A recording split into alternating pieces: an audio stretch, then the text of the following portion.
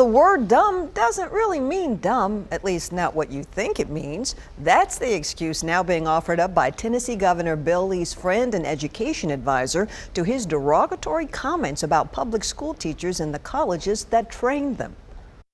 The teachers are trained in the dumbest parts of the dumbest colleges in the country. That was Larry Arnn, the president of Michigan's ultra-conservative Hillsdale College, who's been invited by the governor to set up taxpayer-funded charter schools across Tennessee.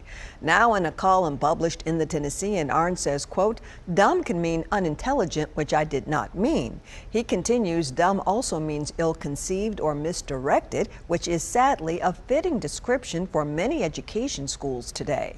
Teacher colleges across the state have called on the governor to repudiate those kinds of comments.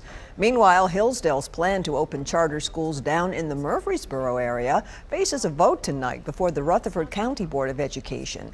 Then tomorrow night, the Clarksville-Montgomery County School Board votes on a Hillsdale application there.